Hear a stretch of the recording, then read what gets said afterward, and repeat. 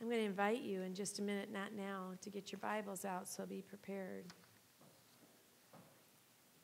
This Christmas, I eventually did go shopping. I should tell you all of that. I got it all done in one day. And I have to tell you, not only do I not like shopping, but the most challenging shopping of my whole life is shopping by myself. It's not that I can't do this, it's that I get overwhelmed, and there's one store in particular, or a type of store in particular, that just blows me away, and I have no comfort for this store. You know, the stores that have all the gadgets when you first walk in the door. The store that you thought your phone worked pretty good until you realize there's a whole line of them over there that work better than whatever you had.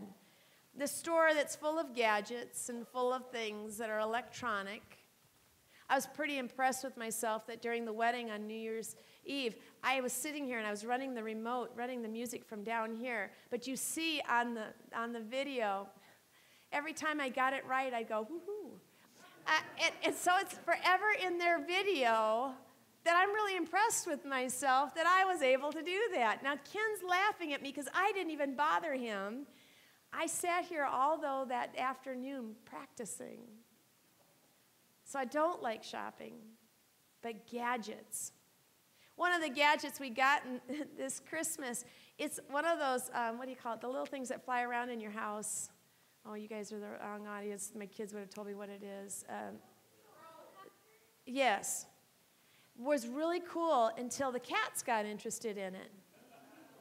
Now, what happens to my beloved long-haired cat, you know where this story is going, right? The cat was chasing it around, and all of a sudden, for whatever reason, it lost power and dropped on the cat, entwined into the cat, and the cat took off and went under the Christmas tree. And it looked at me like, what did I ever do to deserve this? It's a Christmas story because what you hear is under the Christmas tree, this cat yowling to get out, but scared to death that this thing has been caught in its backside. And please, remove this gadget. With all the stories of gadgets and things that we can have, sometimes it's hard to remember a good book. A good book, you know, one where you can touch the pages. Turn pages. Hear it move as you turn the pages.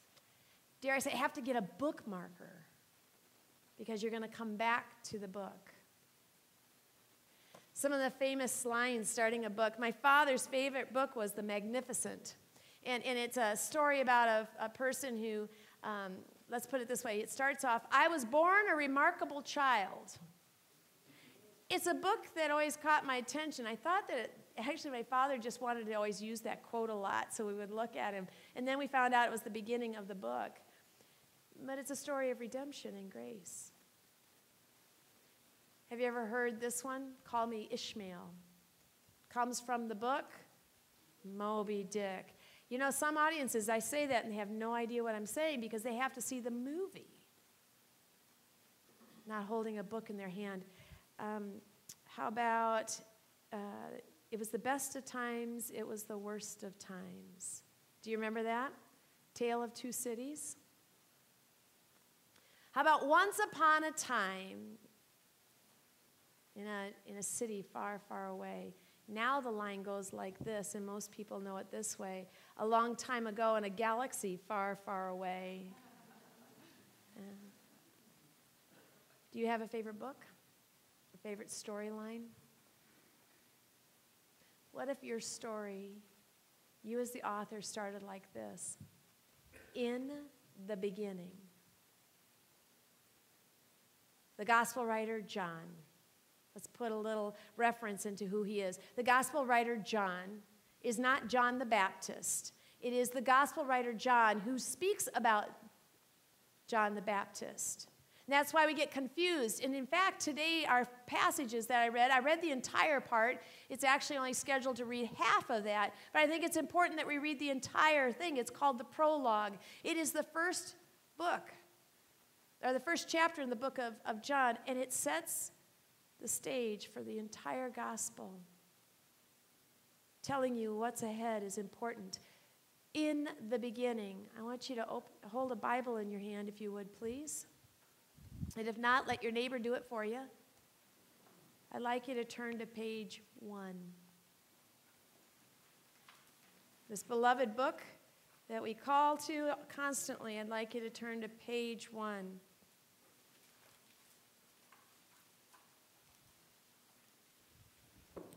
And when you get there, tell me. Page 1, guys. Ready? Let's read it together. Let's read the first verse. In the beginning, God created the heavens and the earth. Now I want you to turn all the way to the book of John. And that one's going to be on page 1646. 1646.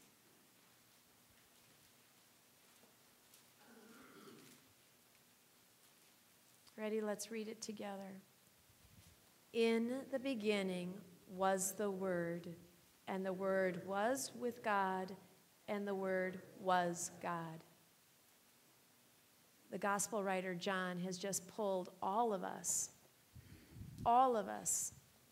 forward together in this moment in time. This word, word. When I was in seminary, I had to take this class, and the whole class was about learning how the meaning of the word meaning meant. Oh, man, I'm just not that kind of gal. You got to be a little more specific to me. I should have known I was in trouble. It was my very first seminary class, and the class was called hermeneutics. I couldn't spell it, which that was a whole nother story. All my insecurities came up, because in the end, I was all confused. How do we know what the word is? The word is God. It is the living word of God. It's no more complex than that. Yet it is beyond our imagination, the Word. Each and every time I preach, I say this line that came to me while I was in seminary, and it goes something like, may the words that are spoken today be the words you intend your listeners to hear, and in hearing together we share. That came to me when I was in the midst of my seminary journey, and I realized these aren't my words. I was given the privilege of speaking and talking about God's living Word. Made flesh. In the culture of that time, part of the culture would have heard the gospel writer when he says, in the beginning was the Word, they would have said that word, W-O-R-D, would have meant it gives meaning and purpose, reason to everything else you're going to hear. Though that word is so important that it had its own meaning beyond just this is the word. We use the word as chair or carpet or flowers. Word meant something. It meant purpose, reason, thinking. Through everything else would make sense. Another part of the community at the time would use that word, the word word, and it would have meant God. And the gospel writer John pulls all of them together and says, in the beginning was God. And through all of our understanding comes God's word. We will know everything because of what God has said, God has done. I've been thinking a lot about this too. When you have the privilege of being with a young couple that is starting a new chapter in their life, it is always a joy. And a lot of times couples come and they're all excited and they can't even hardly stay in place for the actual wedding because the reception is all that's got their mind going. Will there be enough food? Will their photographs get done in time? And I'm like, sit and hear God's living word now. And just so you know, on your behalf, I bring a lot of Jesus to every wedding that I do because I'm never confident I'll get another chance. And the couple that I've recently been privileged to bring together sat knowing that each and every moment was precious and that they were creating new memories in a world that had seemed so hopeless, pulling boldly and deeply and deep down to what was going to lie ahead. I challenged them. That for this moment in time, God has said to them, you get to write the first page of your story. Let's turn the page. What is chapter 6 going to say? And what's the first line going to be? Wouldn't you have wished you had said, in the beginning was the Word, instead of, I was born a remarkable child? I would wish that if I wrote my story, that I'd be giving God all the thanks and all the glory. A lot less about me and a lot more about God. But we're on the brink of 2016. We're here, right here and now. And some of you made resolutions. You've kept all of 3 days. That's amazing. I have yet to start mine. Now, last night they laughed out loud at me. I said, I'm really going to cut back on chocolate. It is possible. See, it is possible. I use the word cut back, not omit. What are you trying to change in your story in 2016? But what was 2015 all about? For some, it was sorrow and a lot of grief. Some of you have lost loved ones. But if all of 2015 is to be pushed aside and forgotten, we omit that God was in that story all along. For in the beginning was God, and through all things God was made. Interesting, the story continues. And John says, and became flesh. I think that's important that we understand, became flesh. Something you can touch, see, feel. Smell when you put hand lotion on, you say, this is good. That was so important, that God dwell with God's people, but more importantly, that we saw it to be true. And the story then became how God walks with us. The rest of the Gospel of John is really focused in on the miracles of God. Someone asked me recently, whatever happened to the miracles? And it was a young person. What do we say to children who, say to you, gosh, when's the last time God had a miracle? And I wanted to challenge him, but I realized he was so sincere when he said it to me. When's the last time you had a miracle? Well, you're here, and I'm here. And you're breathing in and out air that you did not make. The sun is shining. You did not control it. It is setting. There were snowflakes that fell. You did not ordain that. It seems like a pretty amazing miracle. That everyday living, he took on flesh so that he too was in our everyday living. But make no mistake, he was God. Through all things. I get back to 2015 to 2016. The God of flesh, the God that always dwells with us, dwelled with you in that year. And now that we are at the beginning of 2016, I'm going to promise you God dwells with you. I'm going to promise even myself God dwells with me. And if you know that right now at the beginning, how could this be a year of thankfulness? A year that even in your sorrows and joys, we say, thank you, God, for you are with us. No more trying to get over and through 2015. We're on 2016. And on our watch, 2016 could be a year of thankfulness, a year of hope and possibilities. And not one of those 3 or 4 or 5, 6 days into the new year, but a full 12 months. 12 months where we write our story that in the beginning God was with us and we were thankful. Recently on Christmas, which we just celebrated last week actually, my kids gave me a collage of pictures. Now you can't see it from there, but it really struck me. And of course, I'm looking at all these pictures of last year with our kids. And I realized what they remember were moments of thankfulness, moments of joy. I remember moments I said farewell. I remember some challenges last year. And I remember some heartache. I remember what's behind these pictures. They remember God was with them. The smiles are not made up so that mom has a good day.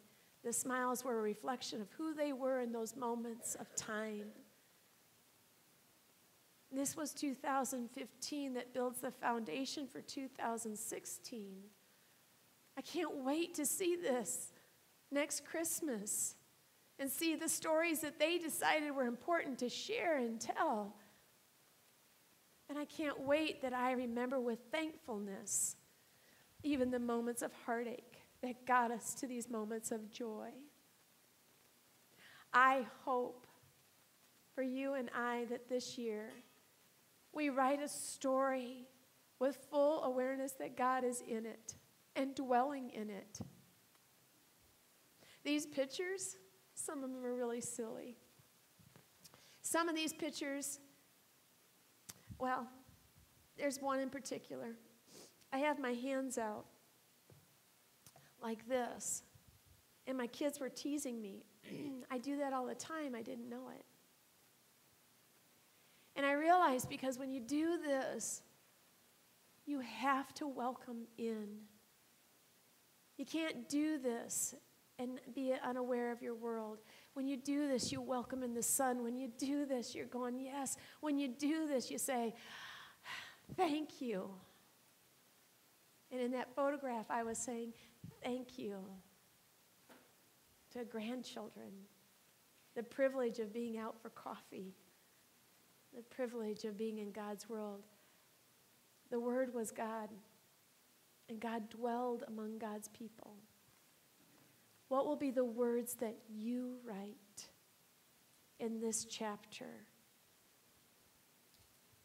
The choices are yours, but know this, God has already chosen you. Because no matter what words you put in your journal, no matter what we capture in moments in time, God has already claimed us.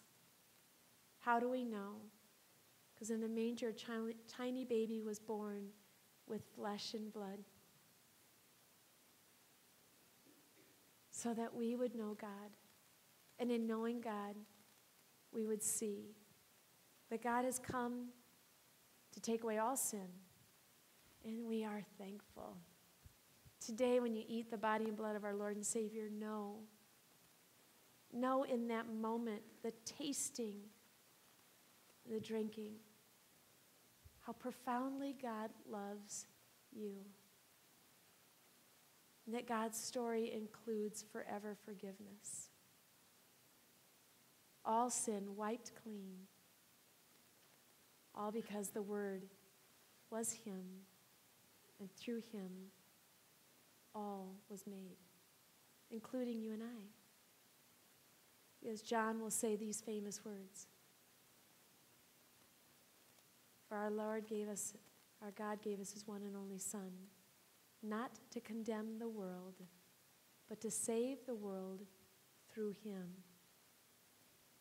Have those words on your heart today. And if those words are on your heart, how can you not add this one? Thank you. What will you write? How will your 2016 journey begin? Amen.